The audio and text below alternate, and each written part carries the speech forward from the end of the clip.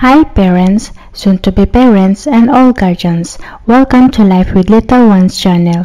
In our today's video, we are going to talk about Huggy Wuggy, what parents should be aware of regarding the alarming new social media trend affecting children. We are aware that young people today are susceptible to social media trends. However, parents may find it unsettling to learn that a novel game for elementary age children is being played in the newsroom with much younger children. Parents must be on the lookout for it. This is quite alarming. It is disturbing and is referred to innocently enough as the Huggy Wuggy game. Despite its seeming innocence, as I mentioned, some kids may find it be really distressing. And consequently, for those who are unfamiliar with Huggy Wuggy, maybe you're asking, what is it? So, Huggy Wuggy is a character in a brand new online video game aimed for adults, but which has become quite well liked among kids. It is a computer game of horror named Playtime. It is blue, although it resembles Cookie Monster somewhat. It has much larger teeth.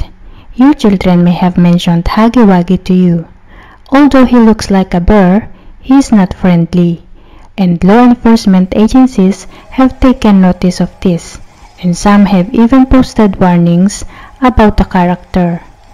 Then, how is this translating like? Is it simply frightening the kids, or are they actually adopting some of the behaviors of this creature? Yes, it appears that the character you just witnessed goes around hugging people and singing incredibly spooky tunes into their ears in the game. Common sense media claims that while there is no graphic violence, it can still be a touch unsettling on playgrounds. It appears that young children are imitating this behavior by hugging each other and kind of whispering these unsettling mantras to one another. And therefore, it appears that what we observed was a Squid Game, like playing Squid Game on the playground and being Huggy Wuggy with youngsters, which are both quite inappropriate. The obvious question that follows is how young children in particular are exposed to this. Yeah, a portion of it comes from, the typical ways older siblings are playing it, from friends who have older siblings, or, from the fact that it is on YouTube or a social media app, and a name like Huggy Wuggy is simple enough to get past parental controls.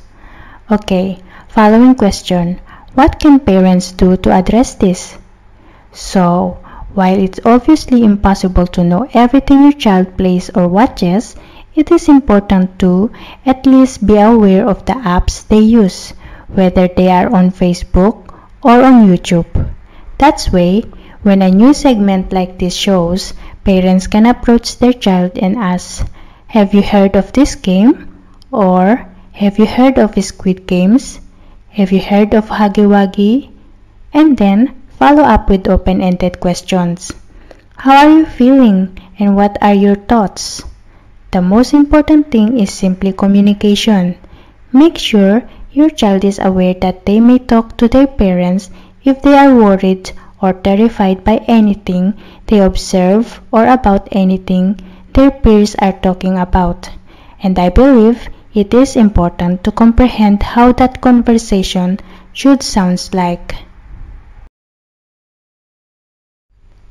Parents must ask their kids about their thoughts. You can gain insight into your child's cognitive process and influence the conversation by asking them open-ended questions about the game and what they know about it. Be in touch with your youngsters. Finding out that your youngster is viewing video or acting out like Huggy Wuggy on the playground can be concerning. However, you can use it as a start for conversation with your kid to aid in their education. Use, I'm frightened that this game might harm you and other people because I love you. For example, It is important to respect other people. Tell them you are just there for them. These pictures might be frightening and disturbing. The possibility of more interactions is increased by letting them know that you understand and are always available to speak with. For sure, Huggy Wuggy is not the first possibly dangerous trend, and it won't be the last either, which is sad. So, talking openly and honestly with your child can help them learn how to use the playground and online environment. And that's all for our parenting tips today, my dear parents, soon-to-be parents, and all guardians. Thank you for watching. I hope you like and learn something about our topic today. Please don't forget to share, like, and subscribe to our channel. Have a nice day all with your little ones, and I hope to see you on my next video. Please don't forget to subscribe to my channel. Bye bye and see you next time.